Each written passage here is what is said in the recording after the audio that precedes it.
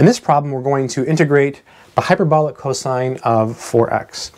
So recall that if you just have the hyperbolic cosine of x, cosine x, and you integrate it, you just get sinh, because the derivative of sinh is cosinh. So if you integrate cosinh, you just get sinh, except here you have a 4x. So if you want to show all the work, which we'll do, we technically have to make a u substitution. So let's go ahead and do it. So we'll let u be equal to 4x. That's the inside piece.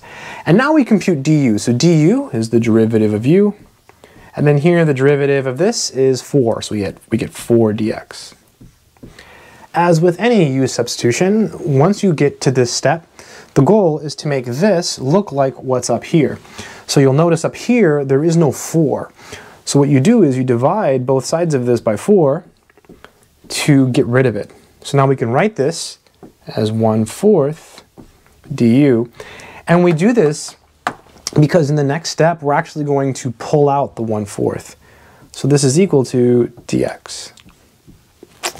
All right, good stuff. So now this is equal to, let's see, so the dx is just 1/4 du. So I'll pull out the 1/4.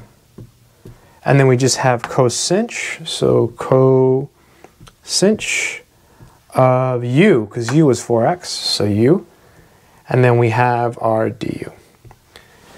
When we integrate cosinh, we get sinh, so we drop the integral sign, we drop the du, so we get 1/4 sinh of u.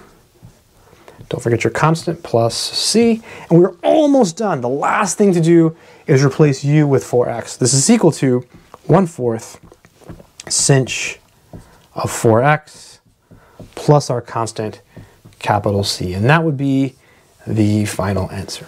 I hope this video has been helpful. Take care.